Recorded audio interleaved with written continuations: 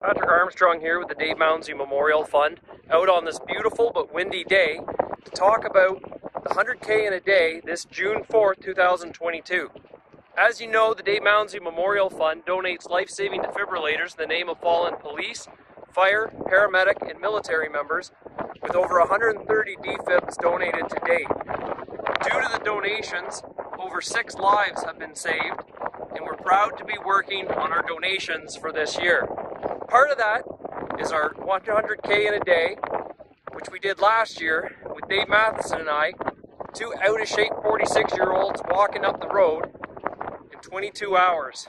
This year, we're going to be joined by the families of many of the fallen that we have donated in memory of. In fact, over 25 families will be walking with us between Grand Bend and Corunna. With everything opening up, it's important that public access defibrillators are installed everywhere. If you're interested in participating, stay tuned. And if you're interested in donating, please donate at the GoFundMe at the end of this video or to the Etransfer if you're more comfortable with that.